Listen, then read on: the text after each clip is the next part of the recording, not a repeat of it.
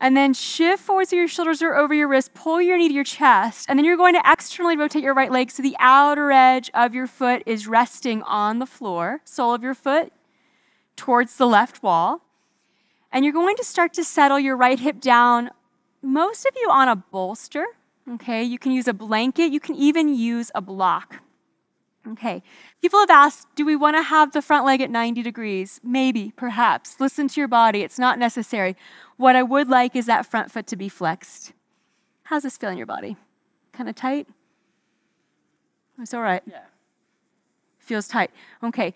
You can see here that his pelvis is sort of tilting to the right. So what that means, if it feels a little tightness, simply prop this right hip up a little bit more. So I'm going to have you lift this hip, and then you're going to put this up. There you go. How's that feel? Better? Okay, everybody, pull your right waist, your right hip back, just like we did a moment ago. Do you feel that? So you're decompressing lower back.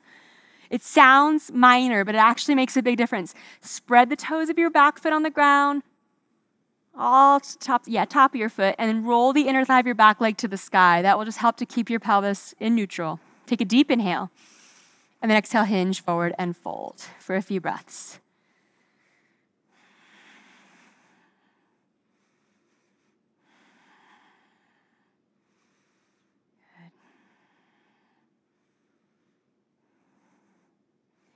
Good. Now you can hold this for as long as feels good for you. Focus on your breathing.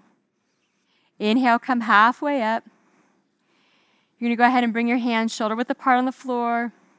Curl your back toes under, and then lift back to downward facing dog.